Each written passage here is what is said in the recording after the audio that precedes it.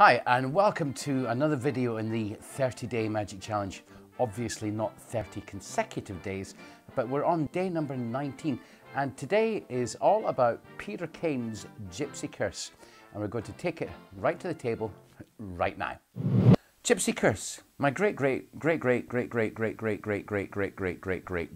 grandfather used to be a charlatan, used to be a ne'er-do-well, used to be a mountebank, going from place to place, city to city, village to village, town to town, plying his trade with some cards on the street, where, just like the 3-card Monte, but this is using 7 cards, he would play a game where he would never lose and we'd walk away with everybody's money. You know the sort of people that would do that.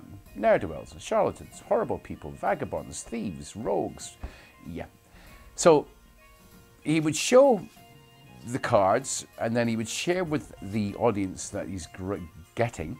Look, I've got 7 cards altogether. I've got 6 black cards and I've got 1 red card. The 1 red card in the middle is the money card. Keep your eye on the money card. You win something. If you lose the money card, you obviously lose. And as he was getting an audience, he would then put the cards like so. 3 cards on the table and 4 cards in the hand. And he would say, where is the red card? Is it down here on the table or is it up here in my hand? Whilst all this was going on, a wizened, beautiful, elderly lady came up to the front of the crowd and went, "Oh, Sonny!" Well, why would she have a voice like that? But it makes good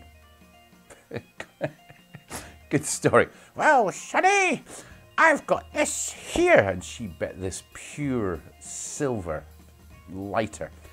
Now, look, I know that this lighter wasn't around at the time, but just go with me, right? It's the only thing I've got in my pocket. I'm not going to introduce a lovely little coin saying it's real. Geez, it's just an object. So you bet the lighter on where the king was. Was it on the table or was it in the hand? And she said, "Oh, Sonny, it's in the hand." To which my great, well, you get the idea, would show the cards in the hand and say, "No, the card isn't there. The king isn't there. The king isn't there." And so he pocketed the thing. Now, what he didn't realize is that the lady, the woman that was betting on where the king was in fact a gypsy, or she had special powers.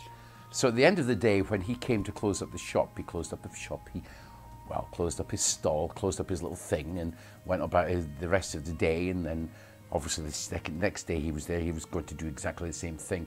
But what he didn't realize, trumpets blaring, was that the lady, that the woman who had bet and lost and been basically screwed out of her money, had actually put a curse on the game. So that when he opened the table, he found that he had, unexpectedly, the king, or the red card. And he turned the next card over, and that too was a red card. And then there was another red card, and then there was another red card. And no matter how he tried throughout the day, he found that the cards that were all there were all red. And so he would never win at that game again.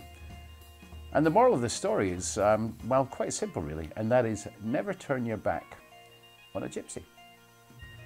And there you have Peter Kane's Gypsy Curse.